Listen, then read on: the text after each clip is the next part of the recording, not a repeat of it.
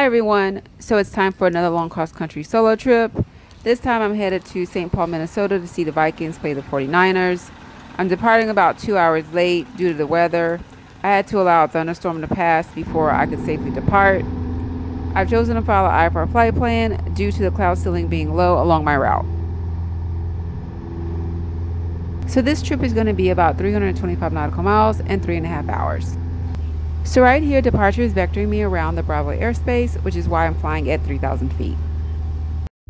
Alright, we're about to go into some clouds. At this point of the trip, I am clear of the Bravo airspace and I have actually climbed to 4,000. Let me get back on course. I'm a little off course. A little bit. Oh, the sun's coming out. That's nice. So as you can see, at 4,000 feet, I'm definitely flying in IMC weather. I'm flying through lots of broken clouds. Approach, is there any way for Warrior 438 ceiling to get vectored around this weather? It's a little bumpy up here. And number 438, Sierra Lima affirmative. It's actually, you're going to be out of it in about 3 minutes. I would say, if anything, you want to fly heading 340, you might get out just a little bit. Alright, 340 for 3 Lima. So this particular sail consisted of some moderate to heavy rain, as well as some light hail. That was a lot. Alright, this is better. I told the controller that it was a little bumpy, but it really wasn't.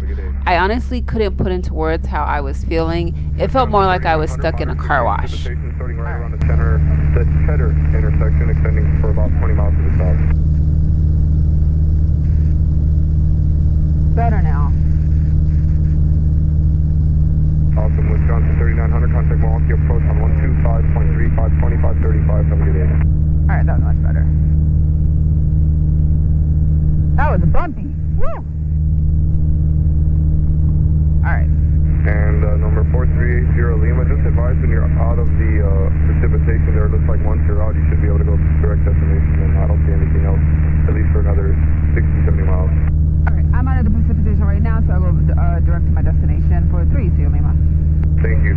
Alright, turn back now. Just make it official, your flipper goes. Sorry. Alright, clear for my destination for 3 Lima. Maintain total of 220.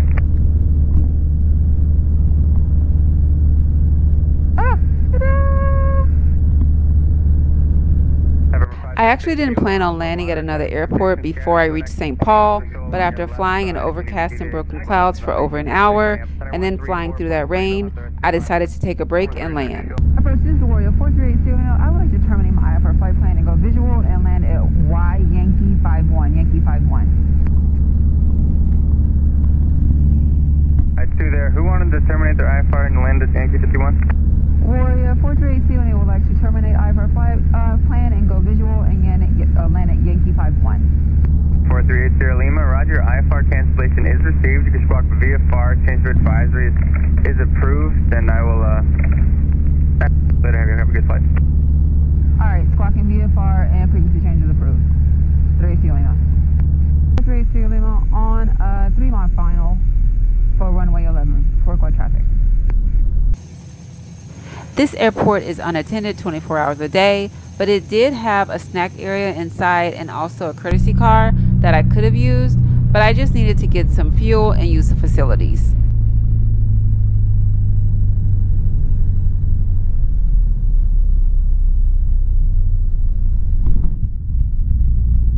So now I'm back in the air and I'm currently flying on another IFR flight plan that I filed on the ground.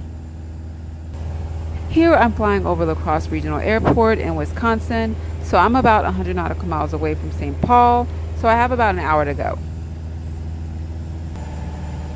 So I finally made it to Minnesota, and this beautiful view is over Winona, Minnesota, so now I'm about 45 minutes away from St. Paul. St. Paul Tower, 438 Sierra Lima, RNAV 32. 438 Sierra Lima, St. Paul Tower, runway 32, clear to land. 32 clear to land, 438 Sierra Lima. If this ain't the slowest. So I finally made it to St. Paul. I'm not sure what happened with my cameras, but out of 4 cameras, this is the only footage that I got of myself landing.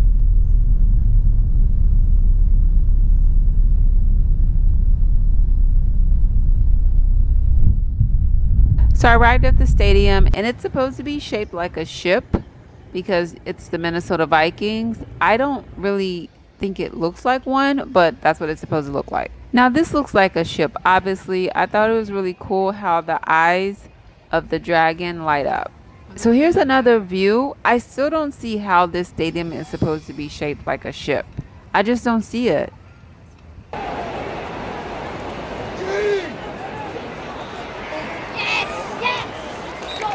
I hope you enjoyed the video. Thanks for watching, and don't forget to subscribe.